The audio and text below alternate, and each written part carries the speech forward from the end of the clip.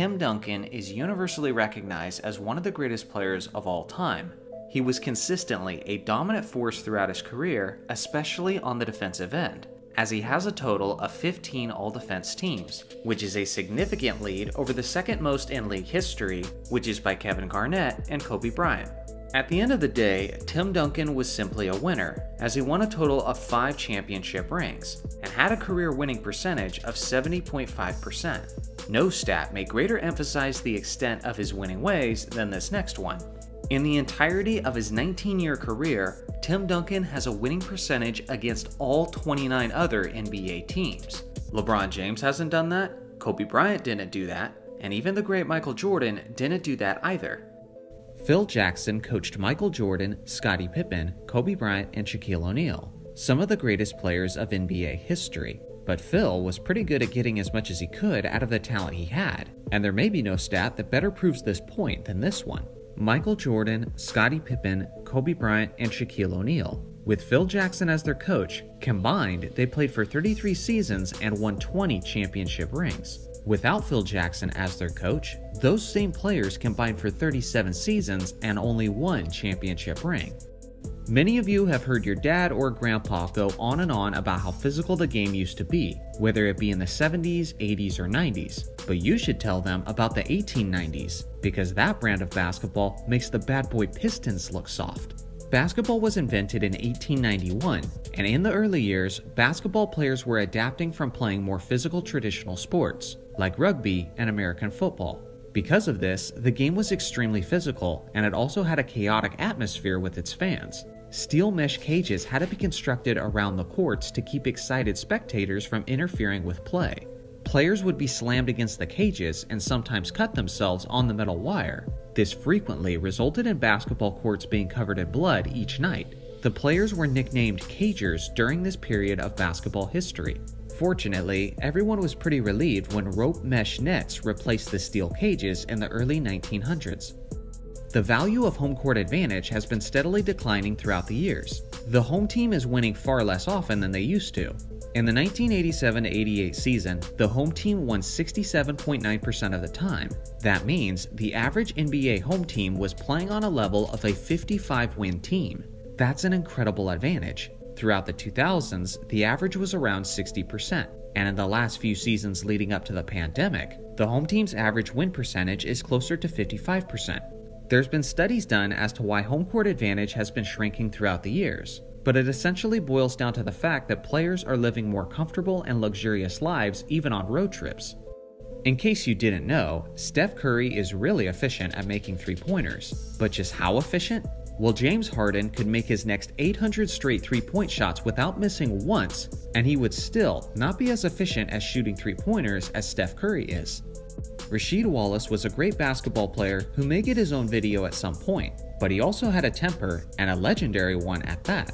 Wallace has the most ejections in NBA history with 29. That's more than twice as much as the closest competitor, which is DeMarcus Cousins with 14. If Michael Jordan did not exist, Karl Malone would go from 0 scoring titles to 5, which would put him only behind Wilt Chamberlain for the most of all time. A lot of people say that John Stockton is the all-time assist leader because of his longevity, but if that's your opinion, consider this. Of the 6 highest assists per game seasons of all time, John Stockton has 5 of them. Only one player in NBA history has over 25,000 points, 10,000 rebounds, 5,000 assists, 1,500 steals, and 1,500 blocks. Got any guesses on who that player is? That player is the all-time great power forward, Kevin Garnett.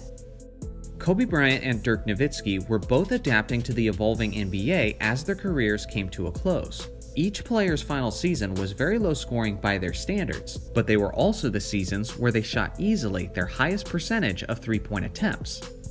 In 11 out of the last 20 seasons of NBA Finals history, at least one regular starter has missed a game in the finals due to an injury. Your best players missing time in the finals doesn't mean there needs to be an asterisk by it, because honestly, it's pretty much expected at this point. Ruben Patterson referred to himself as the Kobe stopper during his days matched up with the Mamba. In his career, he played against Kobe 23 times, and in those games, Patterson allowed Kobe to score 29.3 points per game. In that same stretch of time from 1999 to 2008, Kobe was averaging 26.8 points per game against the rest of the league. So yeah, this probably wasn't the best nickname for Patterson. Contrary to popular belief, players now are typically the same size as players from years past. I'm sure you've heard people discredit old school greats like Bill Russell and Wilt Chamberlain because they played against smaller competition. Well, that's actually false. The average height of the modern player is 6 foot 6 inches tall. Throughout the majority of the 1960s, it was also 6 foot 6 inches tall. And throughout the 80s, 90s, and 2000s, it was actually an inch taller at 6'7".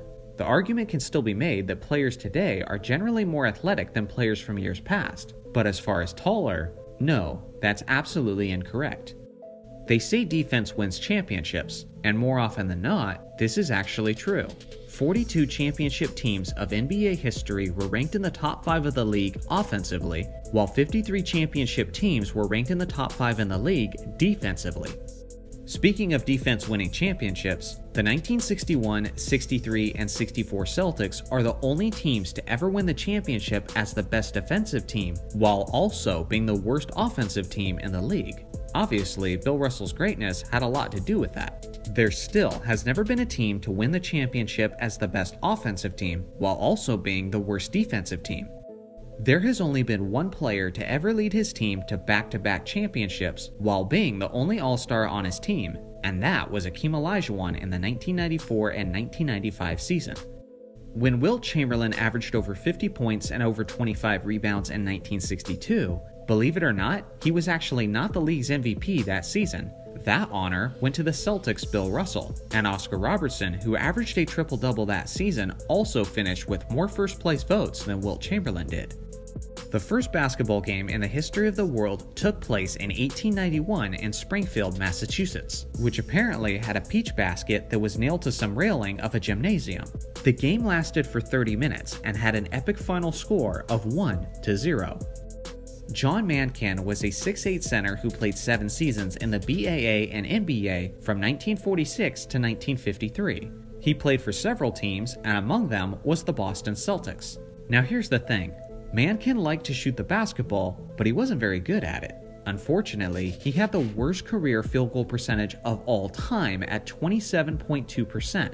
In 1949, with the Indianapolis Jets, he averaged 10 points per game on 18.2 shots per game and only hit 24.6%. John Mankin was out there as a center, shooting without even a quarter worth of efficiency, and the dude's shooting nearly 20 times a game. His coach must have been pulling his hair out. That's not even a good batting average, let alone a field goal percentage. We talk a lot about players with efficient offense, but this stat shows the greatness of one player's efficient defense. In the history of the NBA, with a minimum of 150 games played, there has been only one player to have more blocks than personal fouls and more steals than turnovers. Any guesses on who that player is? It's the Hall of Famer and the powerful lockdown center, Ben Wallace. Pistol Pete Maravich was an incredible perimeter scorer who averaged 44.2 points throughout his college career, and as high as 31.1 points in his NBA career. The most astonishing part is how he achieved these numbers without a three-point line, and people have speculated how many points he would have averaged if many of those baskets were counted as three-pointers. Pete's final season of his NBA career was also the season the NBA introduced the three-point line.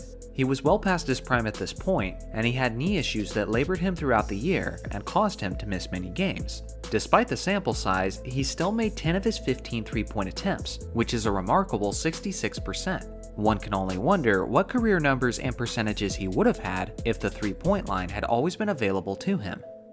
A lot of younger fans don't know who this guy is, but AC Green was a staple role player for the Showtime Lakers throughout the 80s.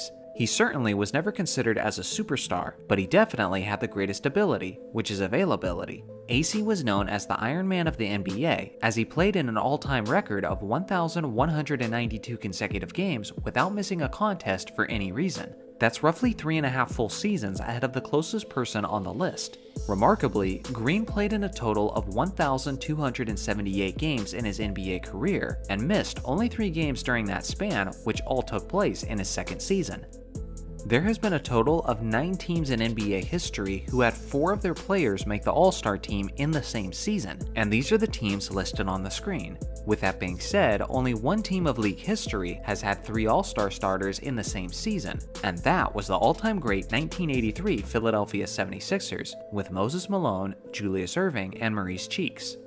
After the Last Dance Chicago Bulls disbanded at the end of the 1998 season, the overall talent remaining in Chicago was bad. Really bad, and nothing sums that up better than the game on April 10, 1999 in Chicago Stadium. The Bulls were embarrassed in a loss to Miami with a final score of 82-49. Since the shot clock was introduced in 1954, the worst total by a team is 49, and the worst field goal percentage by a team is 23.4%, and unfortunately, Chicago achieved both of these records on this same night.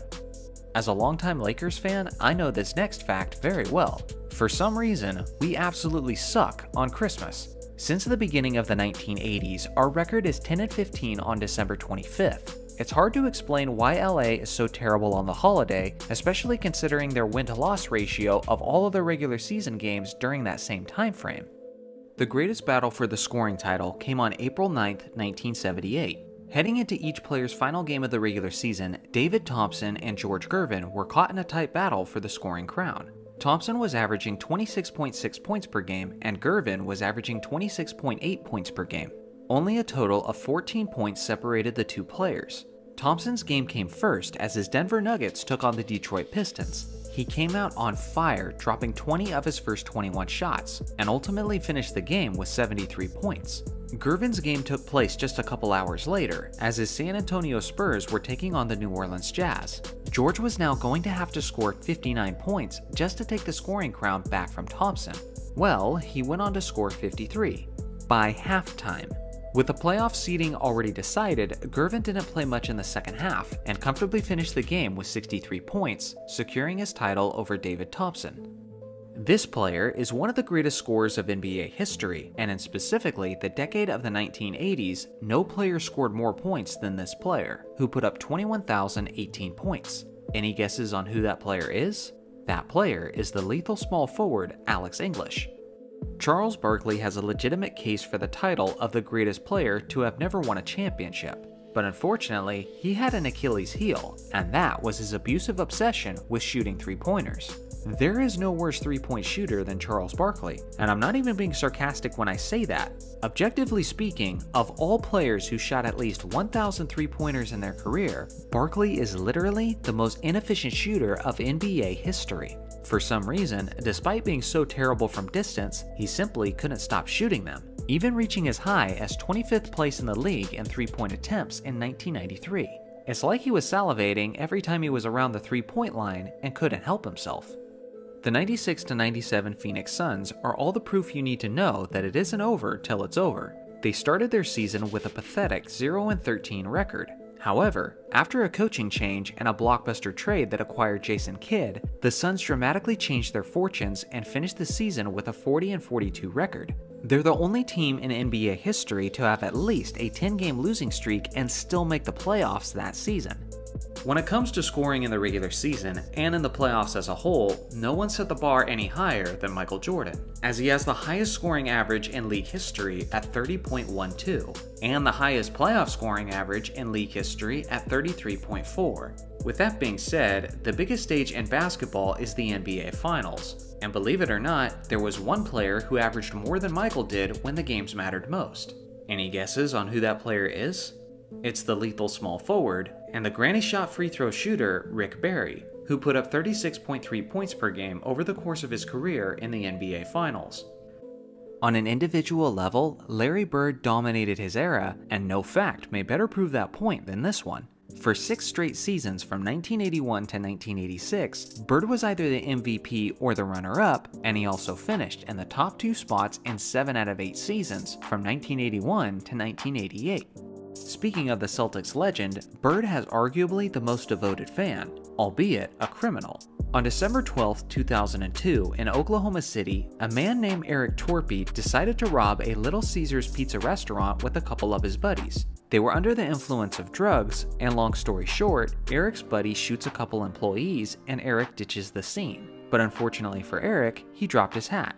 Police find the hat, and a few months later, Eric's DNA is traced back to him, and he ends up in prison, sentenced to 30 years. At this point, you're probably wondering, what the heck does this even have to do with Bird or the NBA? Well, you see, Eric was a loyal Celtics fan and a Larry Bird fan, and during his playing days, Bird wore the jersey number 33. So Eric did what any logical Celtics fan would do, and requested that the judge extended his sentence to 33 years to honor his favorite player. The judge was feeling accommodating that day, and granted Eric the extra 3 years. Eric has now been in prison for 16 years, and has said that he regrets his decision. I guess it's a good thing he wasn't a Dennis Rodman fan. When asked about Eric's commitment to Larry's honor, Bird declined to comment. Even the best players have horrible nights. Tim Hardaway proved that in 1991. In a matchup against the Minnesota Timberwolves, Hardaway took 17 shots and missed every single one of them. That's the most field goals missed without a make that the NBA has ever seen. There are only 2 players in NBA history to shoot over 60% from the field and over 80% from the free throw line over the course of a season, and this player is one of them. He is also the only player to ever shoot 60% from the field while exceeding 17 shots per game. He was a big man who played for one of the league's most iconic franchises. Any guesses on who that player is? That player is the Celtics legend Kevin McHale.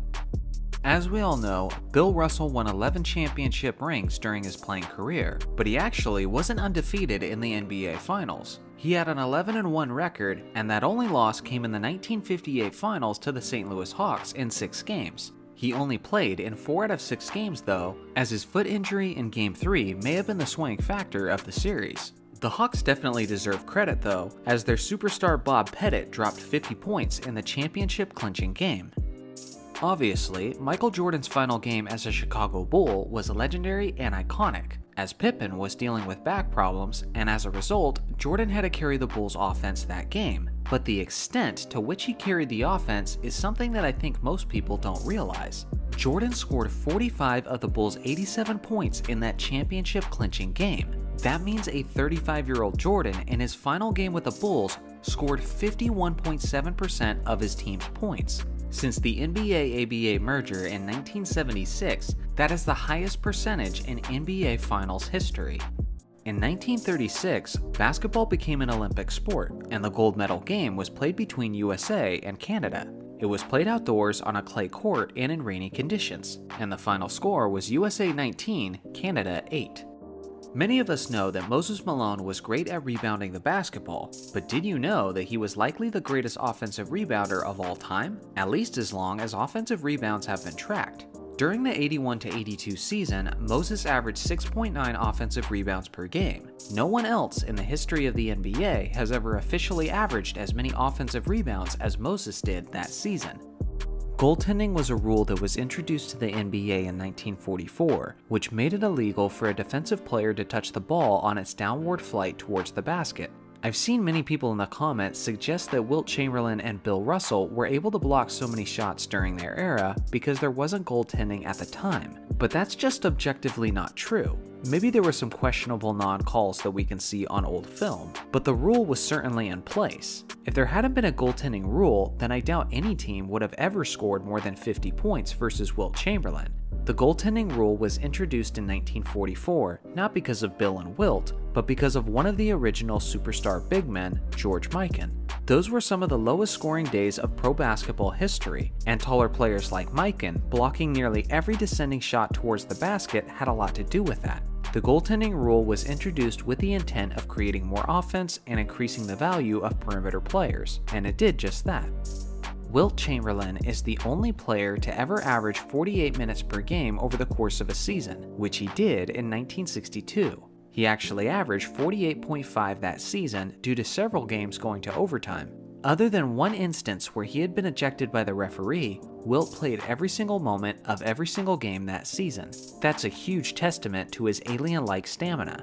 Now, something that is worth considering is that Wilt's 48.5 minutes per game season was also the season where he averaged over 50 points and over 25 rebounds. These numbers from Wilt Chamberlain seem almost like a myth and completely impossible to achieve. But consider this. These are the numbers of Giannis Antetokounmpo's 2020 MVP season, which were quite impressive. But if you adjust these numbers to be per 48 minutes, now Giannis is averaging about 46 points, over 21 rebounds, and 9 assists. Again, it's not like Giannis could simply do this when not everyone has the stamina of Wilt Chamberlain. But at the very least, when Giannis's numbers are adjusted to 48 minutes, we can then begin to see how Wilt Chamberlain's 1962 season is more of a realistic accomplishment than many of us have originally thought.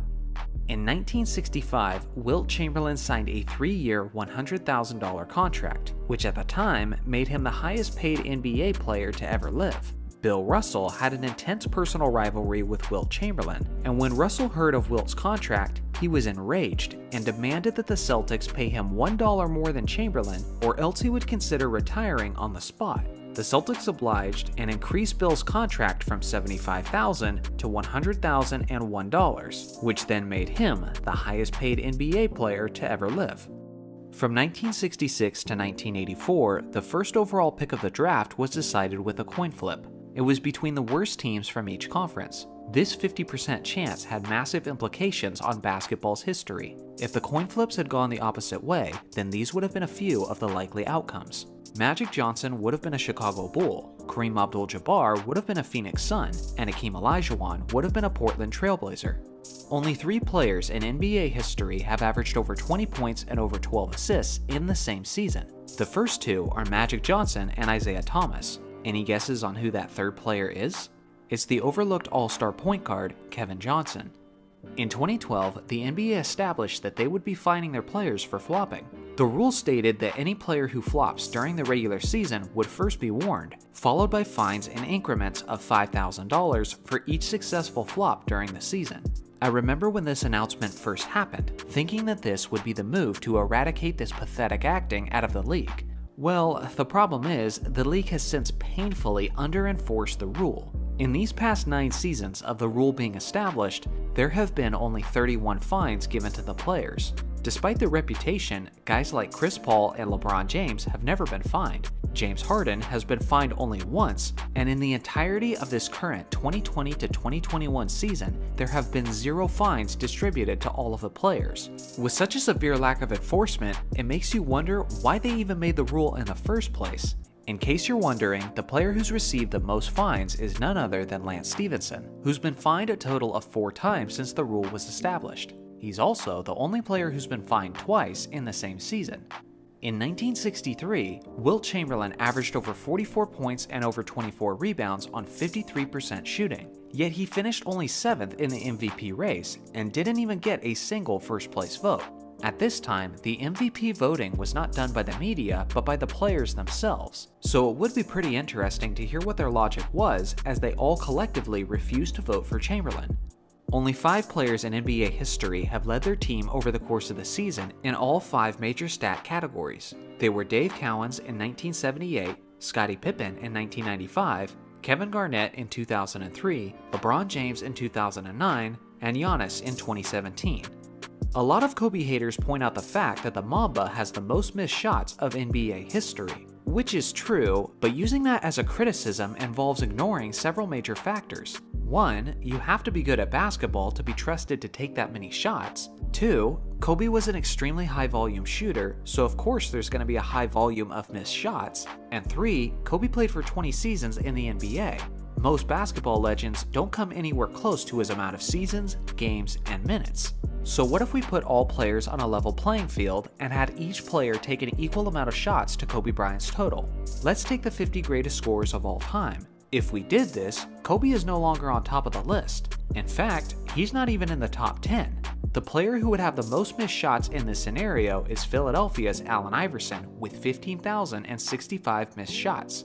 James Harden has a reputation of being a player who lives at the free throw line. He certainly takes plenty of trips to the charity stripe, and maybe he manufactures some of his trips here and there, but he certainly doesn't go to the line at a rate higher than any other guard has ever done before. Harden's highest free throw attempts per game season was this past season, where he shot 11.8 per game. There are 3 guards who average more free throws in a season than James Harden has, and that's Michael Jordan in 1987, Oscar Robertson in 1964, and Jerry West in 1962 and 1966. In Shaquille O'Neal's 19-year career, he shot a total of 22 three-point shots, and he made only one of them and it might be the luckiest and ugliest 3 that you've ever seen. When it comes to sports, there have been some legendary predictions throughout the years, like Joe Namath predicting a Super Bowl victory in 1968, or Babe Ruth calling the location of his home run. But one of the more underrated predictions of NBA history came in the first round of the 1993 Western Conference Playoffs. It was a best-of-5 matchup between the first-seeded and heavily favored Phoenix Suns against the 8th-seeded Los Angeles Lakers. The thing is, the Lakers were ready for an absolute fight, and played with more energy and effort in the first 2 games of the series. At the end of the second game, the Suns were demoralized and were facing elimination as the series was heading back to Los Angeles. The pressure was immense, as Phoenix was facing the possibility of becoming the first #1 seed to be upset by an 8th-seeded team in NBA playoff history. But in the post-game press conference of the second game, Suns head coach Paul Westphal made his bold guarantee. So we're down 0-2, and I know the next question is, are you guys dead? No, we're going to win the series. We're going to win one Tuesday, and the next game's Thursday, we'll win there, then we'll come back and we'll win the series on Sunday. Everybody will say what a great series it was. According to the Suns players in the interview since, this was the boost of confidence that the team needed. With well-rounded team efforts, Phoenix stormed back and won both games in Los Angeles. Then in the closing moments of the 5th game, Phoenix's Dan Marley hit a clutch jumper to send the game to overtime, where the Suns eventually prevailed, winning the series in 5 games. Paul Westphal was a legendary player, a legendary coach, and a man who wasn't afraid to put his neck out there for his team. The year is 1984, and this new kid in Chicago has the city abuzz. They knew him as the rookie that they were hoping would become the future of the franchise, but most know him today as the GOAT and the face of professional basketball. But on the evening of October 25th, over 35 years ago, his legacy almost ended before it started.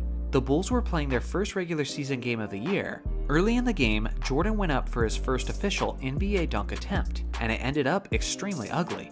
As you can see by the way the play unfolds, the defender's leg is caught underneath him, resulting in an awkward and painful landing. Fortunately, after a few moments, Jordan was okay and continued to play in the game. But if that angle had just been slightly different on the landing, it could have resulted in a broken shooting arm or even damage to his neck. Despite the terrible experience on his first dunk attempt, Jordan managed a few successful dunks in his career after that night. There's been plenty of incredibly deep shots made throughout the NBA's history, but none of them were further than this one. Unofficially, the furthest three-point shot ever made was by Baron Davis in 2001, when he threw in this Hail Mary from 89 feet away. Pretty much everyone knows that Wilt Chamberlain has the highest points per game season of NBA history at 50.4 in 1962, but incredibly, even his rookie season is higher than every other player of league history at 37.6.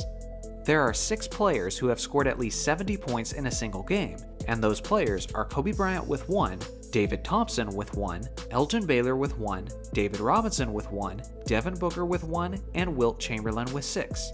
In case you missed it, that means Wilt Chamberlain has more 70-point games than everyone else from NBA history combined. Since the NBA merger in 1976, there has been only one player to get a first-place MVP vote while averaging less than 10 points per game. Any guesses on who that player is? That player is the all-time great defender, Ben Wallace. The Defensive Player of the Year award is historically dominated by the center position. Since 1983, there have been 38 awards given to the players, and 24 of those were given to guys who played the center position. Despite making up only 20% of the players on the court, they have 63% of the awards. It's an interesting statistic and makes you wonder why this is the case. Let me know your opinion in the comments section. In recent days, we've lost another Laker legend, who I once made a video on where I called him the most underrated player of NBA history, and I still believe that to this day. In Kobe Bryant's own words, he heard of Elgin Baylor as the Michael Jordan before Michael Jordan, the Julius Erving before Julius Erving. And to me, that sounds pretty accurate. So let's go over a series of Elgin Baylor facts. Before Kobe Bryant scored 81 points in 2006, Baylor held the record for the most points ever scored by a Laker when he dropped 71 points against the Knicks in 1960. He also has the all-time record for the most points ever scored in an NBA Finals game when he dropped 61 points against Bill Russell and the Celtics in 1962. Just for good measure, he also snagged 22 rebounds that same game. During that 1962 campaign, he averaged 38.3 points during the regular season. That average trails only Wilt Chamberlain for the highest single-season scoring average of NBA history. Technically though, it isn't recognized on most lists because Baylor only played 48 regular season games, and the minimum requirement to make that list is 50 games. What's incredible is why he played only 48 games that season. Not only did he serve his team, scoring 38 a night on his opponents, but he was also serving his country as a member of the US Army, stationed at Fort Lewis, Washington. Baylor also has the highest career rebounds per game average for anyone who didn't play at center, with an incredible 13.5 per game. Not only was he not a center, but he only stood 6 foot 5 inches tall, which makes it even more impressive. No player his size or smaller even had an average as high as 9 rebounds per game, and Baylor got 13.5. He's in the argument for the title of the greatest player to have never won a championship, but even that is somewhat subjective. The 1972 Lakers are known as one of the greatest teams of basketball history, who did go on to win an NBA championship, but the 37-year-old Baylor only played in the first 9 games of that season before his knee issues caused him to retire. Despite that, he was still a member of the Lakers at the start of the season, so at the end of the season, the organization awarded him with a championship ring as well. You may or may not recognize Elgin Baylor as an NBA champion, but it can't be disputed that he was certainly one of the greatest basketball players to ever live. Rest in peace, legend. In the totality of LeBron James's career so far, he's played in a total of 1,566 games, and he's averaged about 27 points, 7 assists, and 7 rebounds. Yet somehow, despite playing in over 1,500 games, LeBron has never finished a game with 27 points, 7 assists, and 7 rebounds. It's pretty mind-blowing considering how much time he's put into the game and considering how it seems like a common stat line for the king. But as of 2021, we're still yet to see it happen. Laker fans were in a different headspace in the mid-2000s. After the departure of Shaquille O'Neal, Kobe had a terrible supporting cast, and in the next several seasons, Kobe was either missing the playoffs or getting bounced in the first round, despite the fact that he was leading the league in scoring. Many of us Laker fans were beginning to question if Kobe could win a championship for us without Shaq, and Kobe was starting to doubt as well. After being eliminated from the playoffs for the second straight year to the Phoenix Suns, the Mamba took his frustration to the media and publicly demanded a trade in the summer of 2007. This started a whirlwind of rumors and a stressful offseason for Laker fans. At any moment, we were expecting news to break that Kobe had been traded to the Bulls like he wanted. Despite Kobe's demands, management refused to trade Kobe. This brings us to October 30th, 2007. It's the season opener and a matchup of the Lakers and Rockets. The thing about us Laker fans is that we can be pretty emotionally reactive to things. If you don't want us, then we don't want you. And the fans let Kobe know that as he was booed in his introduction. It was a surreal night as Kobe was booed in Staples Center the first several possessions whenever he touched the ball. Despite that, he still dropped 45 points in the game, and the same crowd that booed him was then chanting his name during the third quarter while he was at the free throw line. A few months later, they landed Pau Gasol on a trade, and the rest is history. Chick Hearn was the Los Angeles Lakers commentator for over 40 years from 1961 to 2002. From November of 1965 to December of 2001, Hearn commentated every Lakers broadcast without missing a single game. In case you're wondering, that's 3,338 straight games. Not only is Chick arguably the greatest NBA commentator of league history, but he's also had more influence on you as a basketball fan than you probably realize. During his days as a commentator, Chick Hearn invented the terms slam dunk, air ball, dribble drive, no-look pass, no harm no foul, give and go, ticky-tack foul, throws up a brick, frozen rope, and finger roll. It's honestly difficult to have a basketball conversation without this man's legacy being a part of it. Remember the craziness of Linsanity? Well, it may have been a bigger deal historically than you realized. Since the NBA merger in 1976, Jeremy Lin has the most points scored in a player's first 3 starts with a total of 89, and he also has the most points in his first 4 starts with a total of 109. Second place is Allen Iverson with 101, third is Shaquille O'Neal with 100, and fourth is Michael Jordan with 99.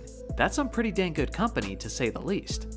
Before 1923, teams would choose which of their players would shoot the free throws, regardless of which of their players were fouled. If that had remained the rule, then Shaquille O'Neal may have just been the GOAT. Only 2 players in league history have won the MVP, Finals MVP, and Olympic gold medal all in the same year.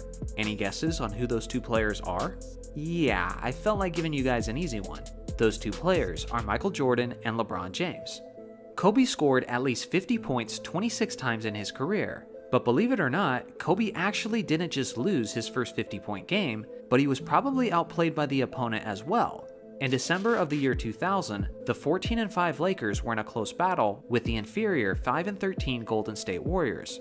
Across the court, Anton Jamison was coming off of a 51-point and 14-rebound performance against the Supersonics. What ensued was one of the most epic solo duels of Kobe's career, as both stars were trading baskets back and forth throughout the game.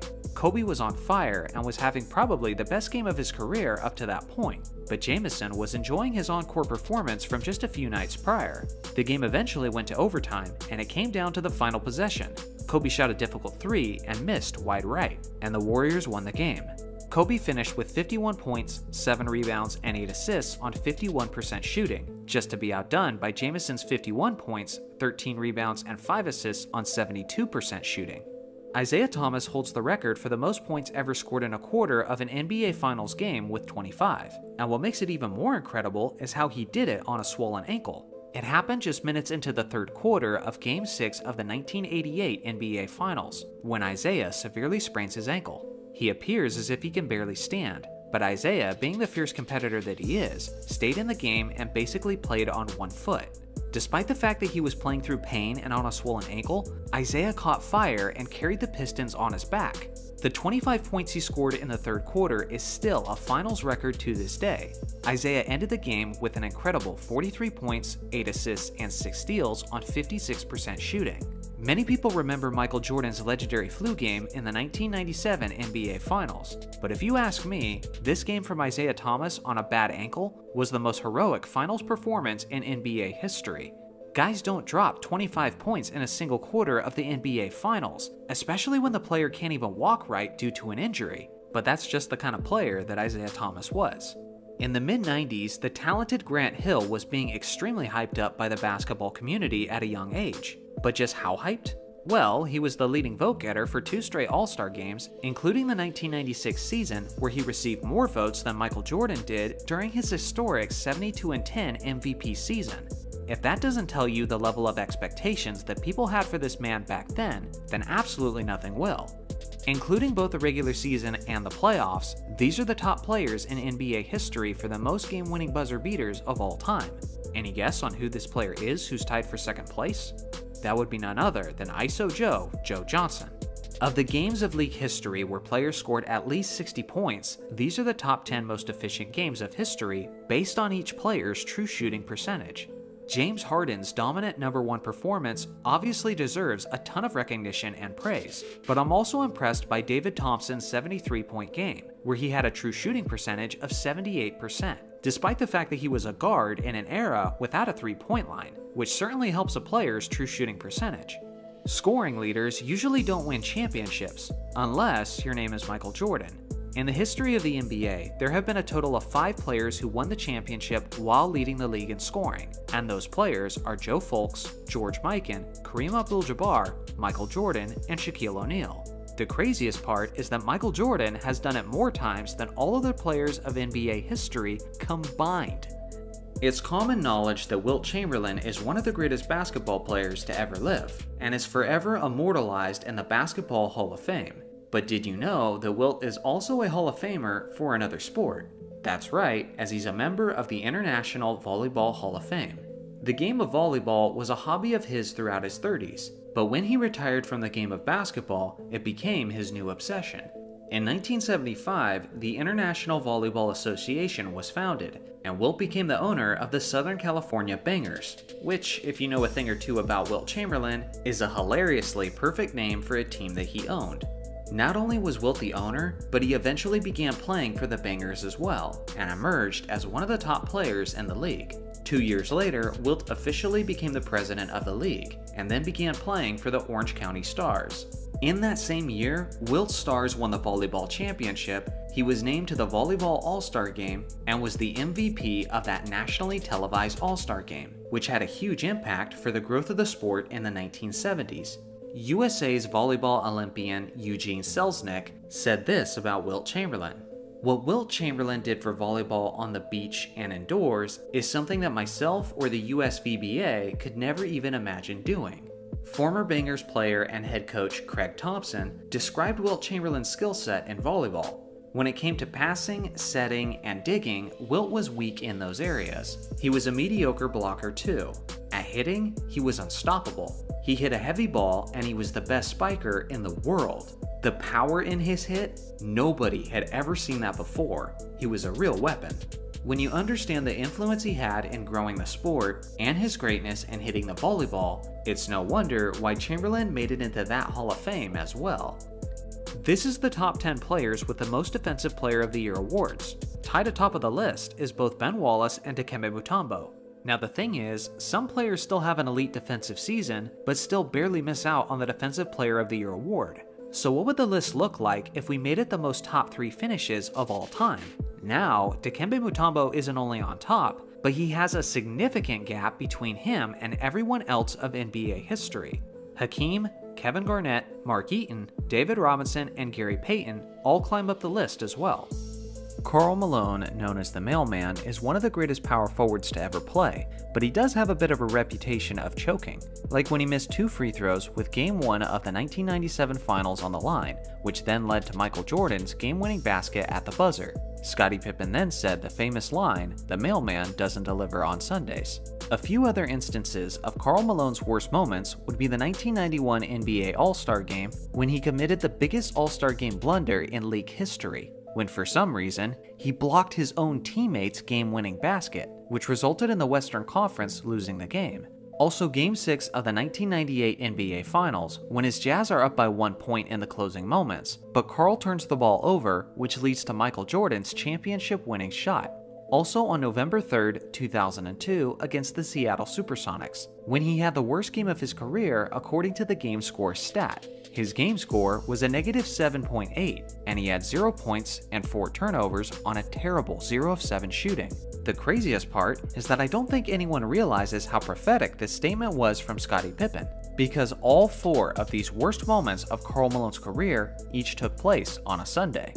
Many basketball fans argue about who's the GOAT player, who's the GOAT coach, and even things like who's the GOAT general manager, but we rarely talk about who's the GOAT NBA employee overall. When all factors are considered, that might just be Larry Bird, as Larry Legend is the only person in NBA history to win League MVP, Coach of the Year, and Executive of the Year all in his career. Only 2 players in league history have averaged over 30 points and over 10 assists in a single NBA Finals series. Any guesses on who those 2 players are? They're 2 players who continue to find themselves on their own list, Michael Jordan and LeBron James. Legendary Boston Celtics head coach Red Auerbach was known for his brilliant mind and his ability to lead teams to win championships, but he was also a man who was fiercely competitive and had quite the temper with referees. Nothing better illustrates that than the fact that he is the only person who has ever been ejected from an NBA All-Star game. It was the 1967 All-Star Game where his Eastern Conference lost to the Western Conference 135 to 120. From the NBA's birth until the year 1973, every All-Star Game had to be represented with at least 1 player from every team in the league.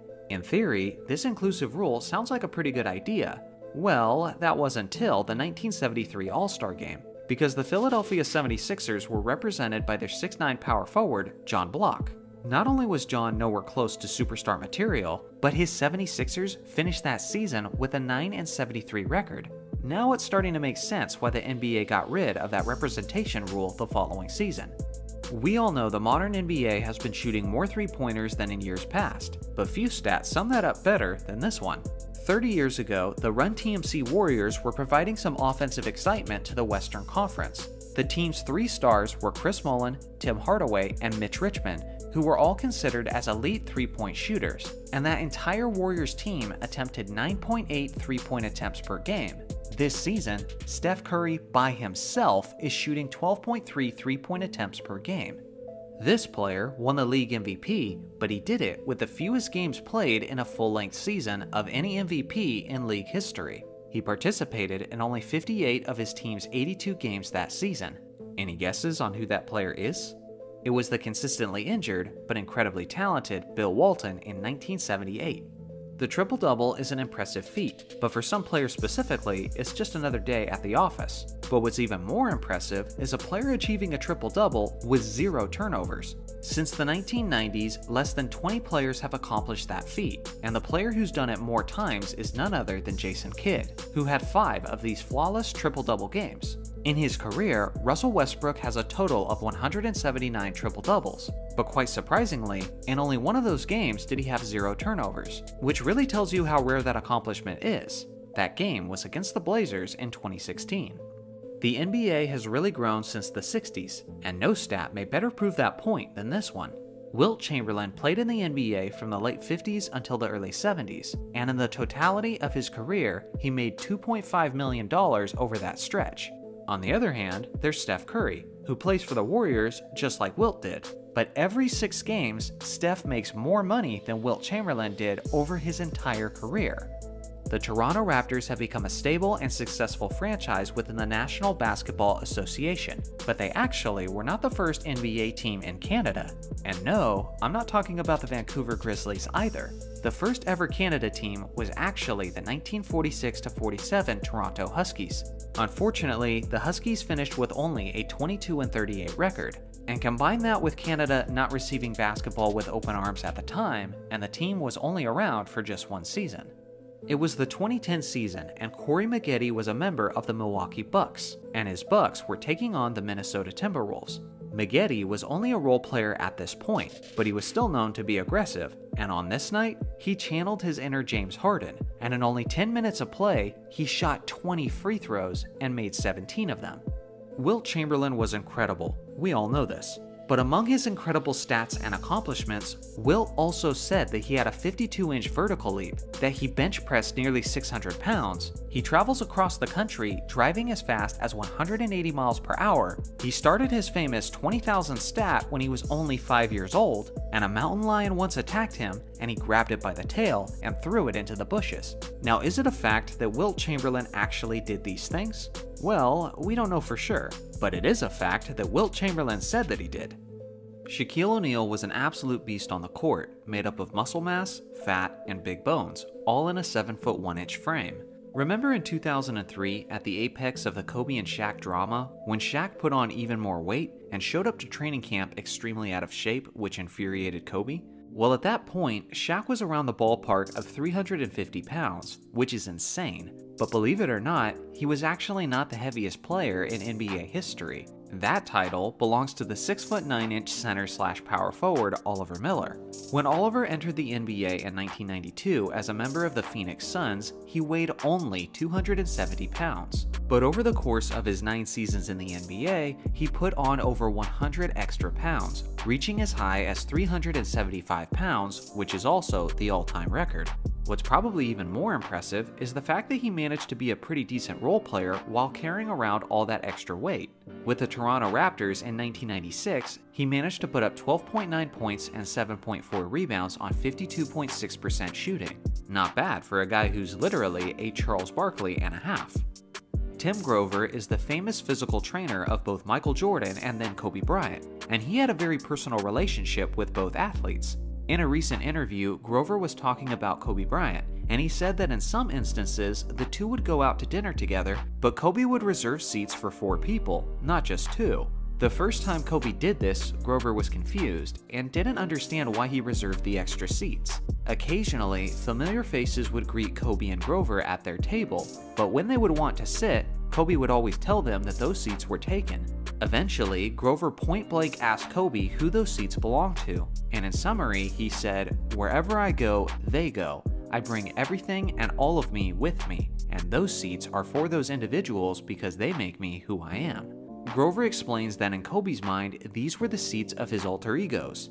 Yes, Kobe took his alter egos to dinner with him and occasionally ordered drinks for all of them, and Kobe would make sure to drink all 3 drinks before he left. So if you ever hear someone describe the Mamba as different, yeah, he was really, really different. Oscar Robertson is most famously remembered for his triple-double average in 1962, but that's hardly the whole picture, as I think there's only a few people who know that he actually averaged a triple-double over the course of his first 5 seasons of his career. This is Tyrone Bogues, more commonly known as Muggsy Bogues. And Muggsy wasn't just a shifty and skilled basketball player, but he was actually the shortest player in NBA history, standing at only 5 foot 3 inches tall. That's not the crazy fact though. What's even more interesting is that the 1987-88 season, he actually was on the same team with the tallest player in NBA history, the 7 foot 7 inch Manute Bol. The 50-40-90 stat is a remarkable achievement of efficiency. A 50-40-90 season is when a player shoots at least 50% from the field, 40% from three-point range, and 90% from the free throw line over the course of a season. Only 9 players in NBA history have achieved this feat, and these are the 9 players on this list. Now, accomplishing this is very rare and impressive, but another level entirely is what Larry Bird did.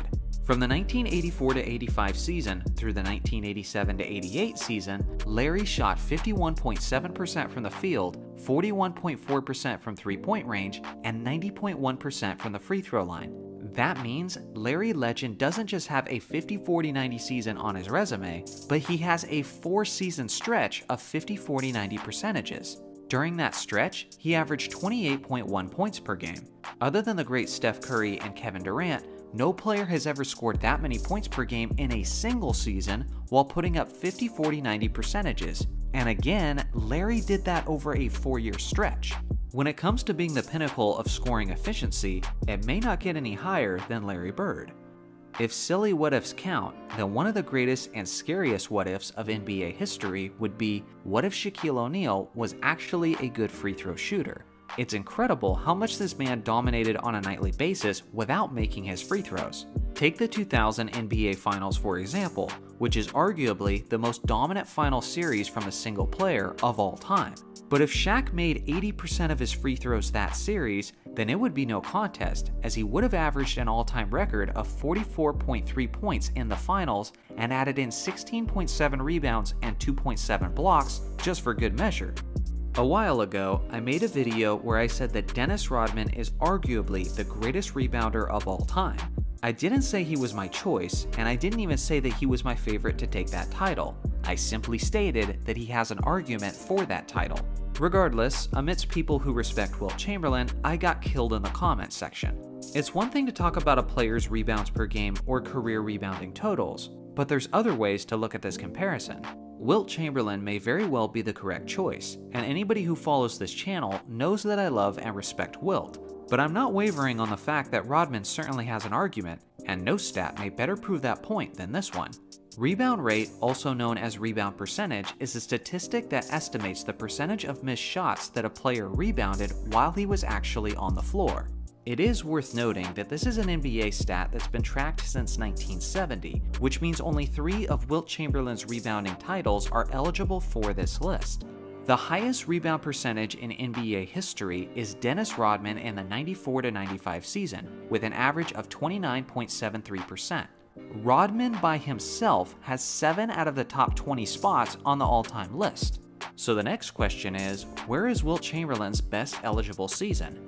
Well, believe it or not, he's actually not in the top 10, or in the top 25, or the top 50, or even the top 100. Wilt Chamberlain's best rebound percentage season puts him in only 154th place on the all-time list. Rasheed Wallace was famous for his explosive personality, and for being the all-time record holder in ejections and for technical fouls in a single season. But he was also a really great player, and his greatest team accomplishment came in 2004, as his Detroit Pistons defeated the Los Angeles Lakers in 5 games to win the NBA championship. He then did the most Rasheed Wallace thing that he could possibly do, and had his championship ring designed to fit his middle finger. That way, he could show it off while also simultaneously giving people the bird. If you're ever cut from your high school basketball team, just remember, so was Michael Jordan, and he turned out to have a pretty incredible career. But what if you're cut from your basketball team twice? Well, you still shouldn't lose hope completely, because so was Charles Barkley, who was cut in his freshman year and again in his sophomore year, and yet he went on to be one of the greatest players of all time at his position. Shaquille O'Neal was a powerful specimen, and he had a bit of a reputation of destroying backboards. But believe it or not, he actually isn't the NBA player who pioneered this trend.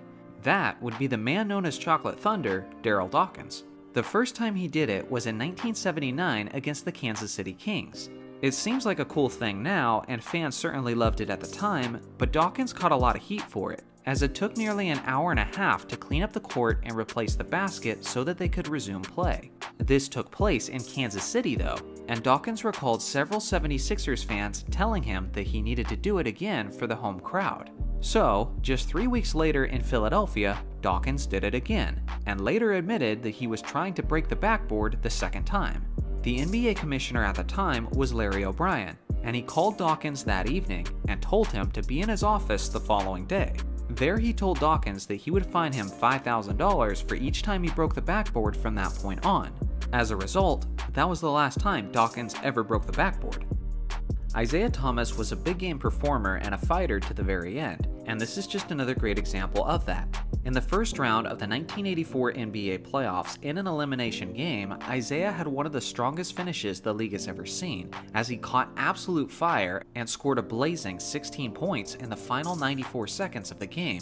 He was barely 23 years old at the time of this performance, but it was definitely a sign of things to come from Zeke. Despite Isaiah's all-time great performance, New York did go on to win the series, and they certainly earned it, as the great Bernard King averaged 42.6 points and 8 rebounds on 60.4% shooting over the course of the series.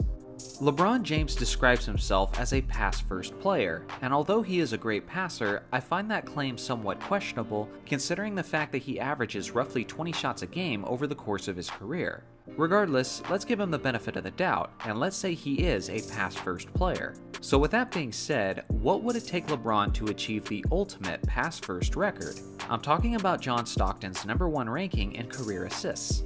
Well, throughout LeBron's career, he has averaged 538 assists per season. So if we assume that LeBron James maintains his average over the next 11 seasons, and even if he plays until he's 47 years old, he will still be short of John Stockton's all-time record. This means he'll have to play and maintain his level of production into his 30th season in the NBA if he wants to catch John Stockton. With all that being considered, I honestly don't know what's more unlikely, that LeBron actually plays that long, or that anyone ever takes this record from John Stockton. Only 2 players in NBA history have reached 1,500 points and 400 assists in each of their first 9 seasons of their career. Unsurprisingly, the first is Oscar Robertson, and the second is a streak that's still active from the great Damian Lillard. Shaquille O'Neal and Hakeem Olajuwon squared off in a colossal battle during the 1995 NBA Finals. The Houston Rockets went on to sweep the Magic in 4 games, but both centers played extremely well, putting up these incredibly monstrous numbers over the course of the series. Despite Hakeem's team winning in just 4 games, Shaq wasn't convinced that Olajuwon was actually the better individual player, and was determined to prove himself as the better big man. So Shaq then sent this letter to Olajuwon, challenging him to a game of one-on-one. Hakeem actually accepted the challenge, and the hype began to swirl around the basketball world. This was such an anticipated and expected event that there was even television ads to promote the showdown. It will be the heavyweight battle of the year. Shaquille O'Neal, Hakeem Olajuwon, one-on-one. 10 rounds, $1 million. Shaq, Hakeem, one-on-one. Saturday, September 30th, live on pay-per-view. Unfortunately, Hakeem Olajuwon injured his back leading up to the event, and the matchup had to be cancelled just a day before they were set to square off. Shaq was later asked in an interview if he thought Hakeem was just looking for an excuse to back out, and the Diesel said, "When I heard that Hakeem couldn't do it, I was like, cool. Hakeem's not the guy who I'd say, he's scared. 1, I know he's not scared. 2, if he could do it, he would do it. But if it was Christian Laettner, I would have said he's scared." As usual, Shaq never misses an opportunity to throw a little shade at another big man. Of all the wing players who shot at least 50% from the field, Michael Jordan has the 2 highest scoring seasons in NBA history. Any guesses on who the next highest scoring wing is who shot over 50%? It's the prolific, stylish, and the lethal George the Iceman Gervin. Generally, when people think of the 1992 Dream Team, the 3 faces that usually come to mind are Michael Jordan, Larry Bird, and Magic Johnson. But if there was an MVP of the Basketball Olympic Games, then Charles Barkley probably would have been the winner of that award in the 1992 Olympics, as he easily led the Dream Team in scoring at 18 points per game. He was first in field goal efficiency at 71.1%, and he was third in rebounds. That should tell you all you need to know about how good Charles Barkley was, as he was arguably the best player on the court, as he represented what is possibly the greatest team ever assembled. Only 2 players in league history have led the NBA in scoring and assists in the same season. Once again, unsurprisingly, the great Oscar Robertson is one of them, with his incredible 1968 season. Any guesses on who the second player is? It's the very underrated, often overlooked, both figuratively and literally, Nate "Tiny" Archibald in 1973. In the 2017 NBA All-Star Game, the final score was 192 to 182, which is the record for the most points ever scored in an All-Star Game, technically. The reason why I say technically is because from 1985 to 2005, Magic Johnson hosted another kind of exhibition game involving many of the NBA's All-Stars. The event took place every NBA offseason in that 20-year stretch. The event was called a Midsummer Night's Magic. It was a charity event, and among the festivities was a game involving many of the league's best players. It was basically an all-star game that was even more for the fans than your typical all-star game, which means plenty of highlights and basically no defense. On August 7, 1988, Team White, led by Clyde Drexler and Dominique Wilkins, defeated Team Blue, who had Magic Johnson and Michael Jordan. The final score was 203 to 202, a score so outrageous that the Jumbotron couldn't even display it correctly because it wasn't designed to go that high. If we were to count these events as All-Star games, then this would be the highest scoring All-Star game in NBA history. Phil Jackson is one of the greatest basketball minds to ever live, and he had a very close relationship with both Kobe Bryant and Michael Jordan, as he coached both players to all of their 11 championships. Now, we know that Kobe Bryant and Michael Jordan were 2 of the most dedicated and hardest working athletes the game has ever seen, but in September of 2014, Phil Jackson gave his perspective in an interview with the New York Post, and he made an incredibly bold statement that I think very few people know about. Since Phil was with the Knicks at this point, he was asked if Kobe Bryant is the model for Carmelo Anthony, and Phil responded by saying, no one can approach that. I don't expect anyone to model their behavior after that. Although Kobe modeled his behavior a lot about Michael Jordan, but he went beyond Michael in his attitude towards training. And I know Michael would probably question me for saying that, but he did. There probably isn't a human being who has more personal experience on this comparison than Phil Jackson, and the fact that he point blank said that Kobe Bryant essentially has more drive than Michael Jordan has to be one of the most stunning claims that I've ever heard. Wilt Chamberlain's 100-point game is arguably the greatest single performance of NBA history. Something that's interesting is that prior to that game, Wilt knew he was going to have a special night, because the arena had an arcade area, and Wilt spent time playing a game with a toy rifle, and according to Wilt, he destroyed all the high scores. That might sound like just another exaggerated story by Wilt Chamberlain, but when you consider the fact that he was a career 51.1% free throw shooter, and then he proceeded to shoot 28 of 32 from the free throw line, it certainly starts to seem like the stars had aligned for Wilt. I don't know what the odds are of a 51% foul shooter going 28 of 32 from the free throw line, but it doesn't take a genius to know that those odds are extremely low. Tim Duncan is a Hall of Famer, a 5-time champion, a 2-time MVP, 15-time All-Star, 15-time All-NBA player, and 15-time All-Defensive player. You know what else he is? A nerd. Not only was he nicknamed Mr. Spock in college, but he's also a huge fan and player of Dungeons & Dragons. So much so that he has a tattoo of Merlin on his chest and a skeletal jester on his back. In 1984, the Houston Rockets nearly formed what would have been on paper the greatest Big Three the league has ever seen. This takes us back to the 1984 NBA Draft. Most of us hardcore basketball fans know the draft order off the top of our heads. Hakeem Olajuwon to the Rockets, then Sam Bowie to the Blazers, and then Michael Jordan to the Chicago Bulls. What many people don't realize is that there was nearly a blockbuster trade that night that would have drastically changed the course of basketball history. You see, the Houston Rockets had the first overall pick, and at the time, Hakeem Olajuwon appeared to be the clear choice to be taken first. The thing is, the Rockets already had a star starting at center, which was the future Hall of Famer Ralph Sampson, who had just come off of his rookie season where he averaged 21 points and 11 rebounds. Other teams around the league also knew that the Rockets were in a bit of a dilemma, so the Portland Trail Blazers made an offer of their second overall pick and their young star in Clyde Drexler in return for Ralph Sampson. If the Rockets had accepted the offer, they would have had Clyde Drexler, the first and the second overall pick, which they almost certainly would have used to take Hakeem Olajuwon and Michael Jordan. Obviously, there's questions of fit and on-court chemistry, but at a certain point, a team has so much talent that even if they underperform by their standards, they're still likely dominating the league. With who most people consider as the greatest player of all time, one of the greatest centers of all time, and arguably a top 5 shooting guard of all time, what is a realistic projection of the success of this team? At least 10 championships? Let me know how many rings you think they would have won in the comment section. Coming back from a 3-1 deficit in the playoffs is very rare and extremely difficult to do. Historically, only 13 out of a possible 249 teams have come back to win the series after facing a 3-1 deficit, and only one of those comebacks happened in the NBA Finals. It was the Cleveland Cavaliers prevailing over the 73-9 Golden State Warriors in the 2016 NBA Finals, thanks in large part to the incredible performances from Kyrie Irving and LeBron James. There have been some great and a lot of not so great performances in the history of the three-point shootout, but no performances were worse than these two.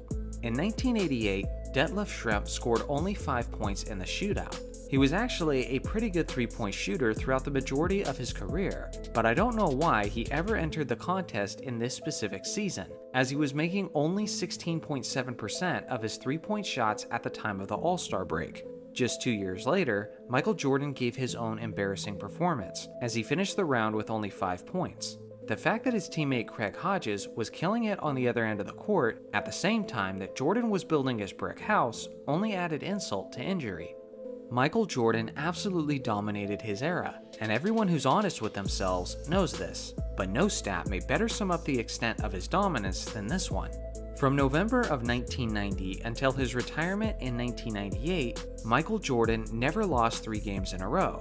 That's a streak of 632 games, which is easily the longest streak by a player in NBA history. To help put that incredible feat in perspective, consider this. The Super Team Warriors with Kevin Durant couldn't accomplish that same feat of avoiding a 3-game losing streak in any of their 3 seasons together. We're talking about one of the greatest and arguably the most overpowered team in league history, and even they couldn't achieve in an 82-game season what Michael Jordan did over 632 games. Yinka Dare was a 7'1" center who was taken with the 14th overall pick in the 1994 NBA draft. He had moderate expectations coming into the league, but immediately as a rookie, he began building a not-so-impressive streak. Yinka was struggling to get an assist. It wasn't completely his fault though, as his Nets teammates had opportunities to end the streak for him, but just didn't convert. Unfortunately, Yinka had a 58-game streak without recording a single assist, although he did manage to get 72 turnovers in that same time frame. You've heard this stat if you watched my recent video on Steve Nash, but if not, it's worth mentioning again for just how stunning it is. Only 9 players in NBA history have achieved a 50-40-90 season, which is where a player averaged at least 50% from the field, 90% from the free throw line, and 40% from three-point range over the course of a season. Steve Nash has 4 seasons with 50-40-90 percentages, which is twice as much as the nearest competitor of league history, which is Larry Bird. But wait, it gets even more impressive. Not only does Nash hold the record with 4 50-40-90 seasons, but from the 02 to 03 season through the 2012 to 2013 season, Nash averaged 50-40-90 percentages. For an entire decade, Steve did what only a handful of players have done for just a single season.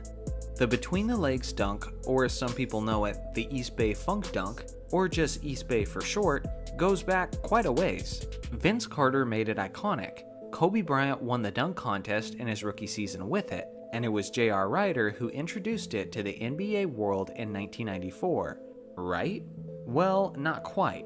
Although many people consider J.R. Rider as the man who first pulled off the dunk in an NBA contest, it actually happened 10 years earlier in the first dunk contest of NBA history by the underrated scorer and the athletically gifted Orlando Woolridge.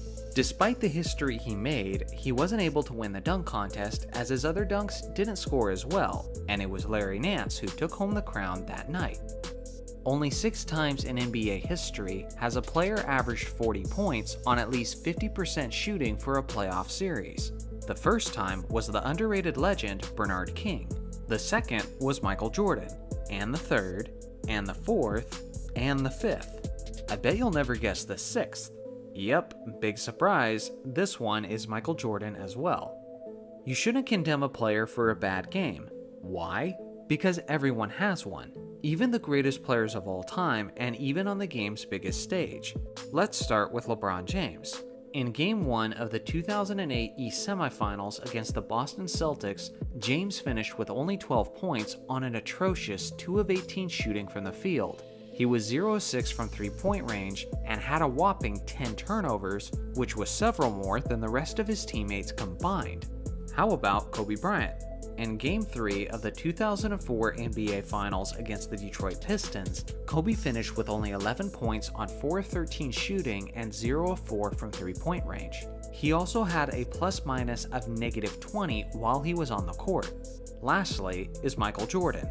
In Game 4 of the 1997 Eastern Conference Finals against the Miami Heat, he shot an ugly 9 of 35 from the field and 0 of 8 from three-point distance. And unsurprisingly, the Bulls lost the game. Speaking of volume shooting on a bad performance, this next fact may have set the standard. There have been more than 20 games in playoff history where a player has taken at least 40 shot attempts. Of those players, the one who had the most inefficient night was easily Joe Fulks.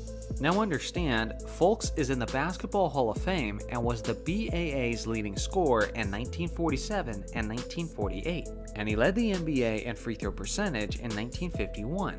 But for some reason, on March 30th, 1948, he completely forgot how to shoot the basketball, or at least how to shoot the basketball well.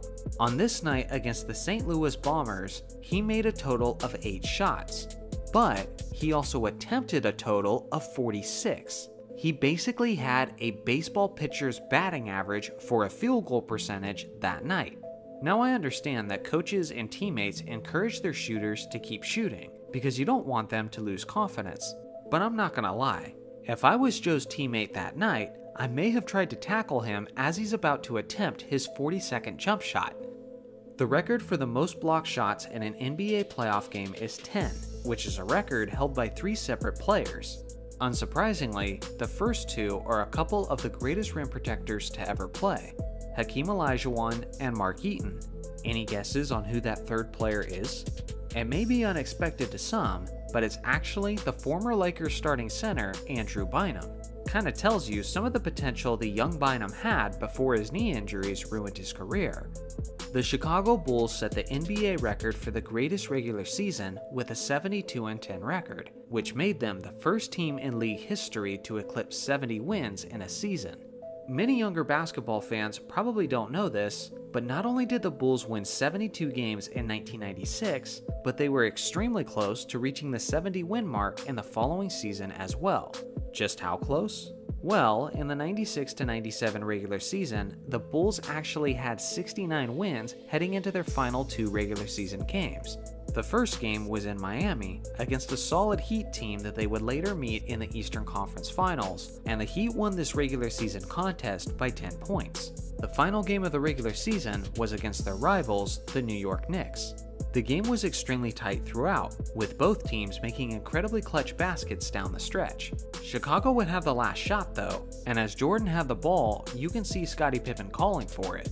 We know Scottie really wanted these shots based on some of his recent comments.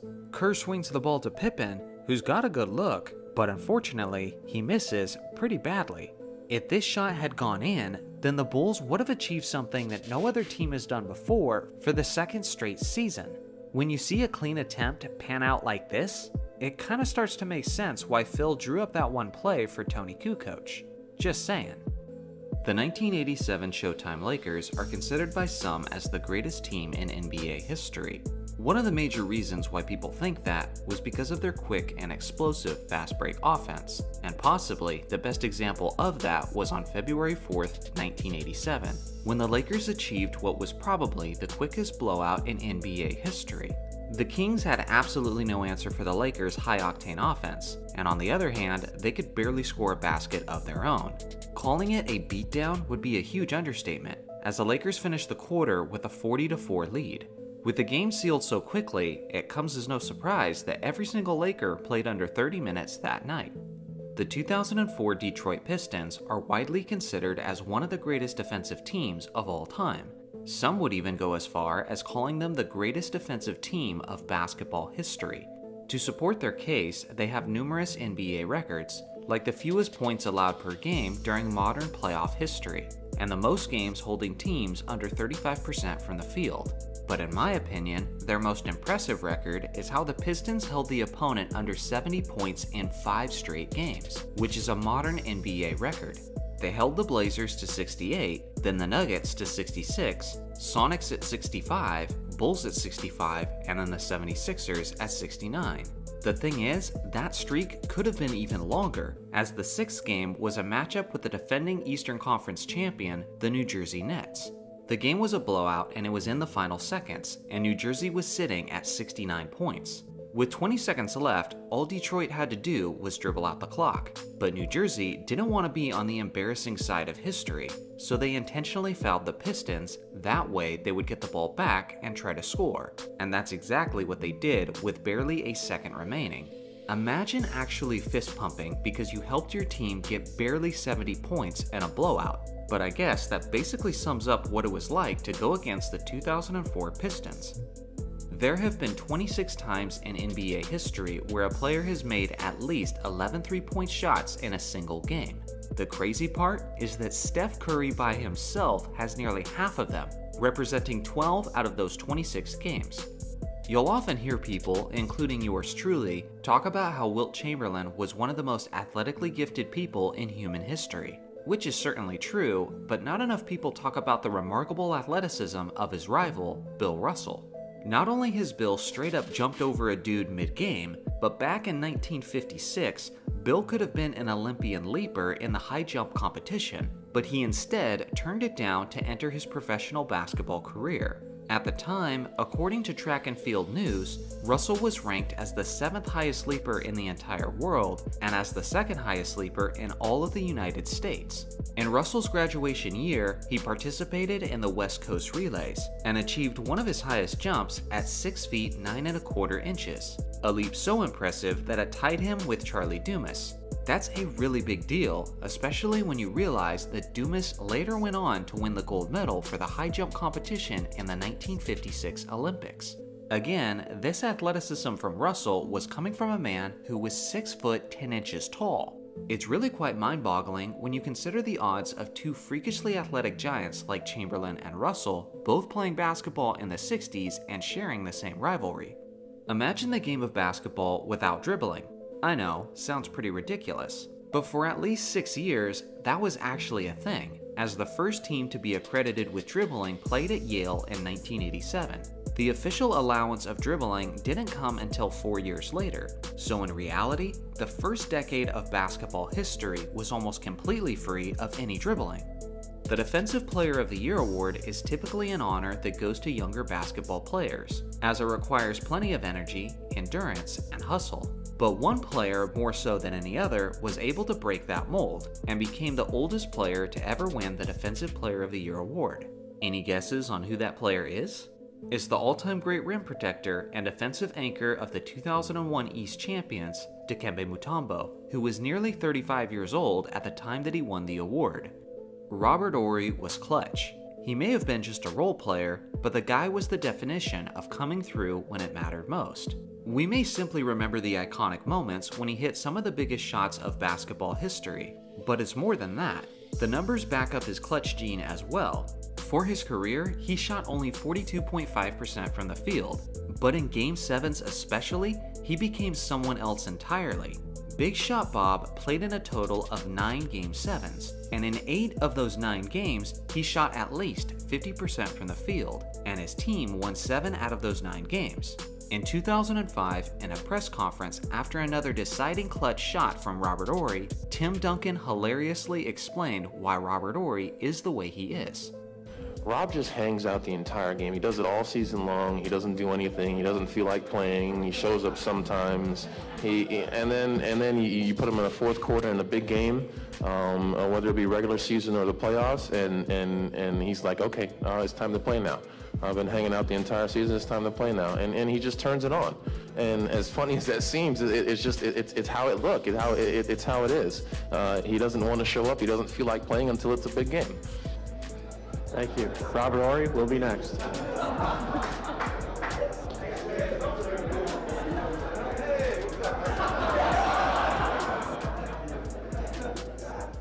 Kobe Bryant was never afraid of taking the big shot. He wasn't afraid of getting hit in the face with a ball, and honestly, you're gonna have a hard time naming anything that Kobe Bryant was scared of. But you couldn't categorize him as fearless, because there was one thing that the Mamba definitely feared: bees. When asked what he feared in an interview, Kobe said, "I don't F with bees, man. Other than that, I ain't afraid of nothing." Shaquille O'Neal was a horrible free throw shooter. Everybody knows this. Even my friends who don't watch basketball know this. But if you ever tried to criticize Shaq for his terrible free throw shooting, he always has one quick response. He always made them when they counted.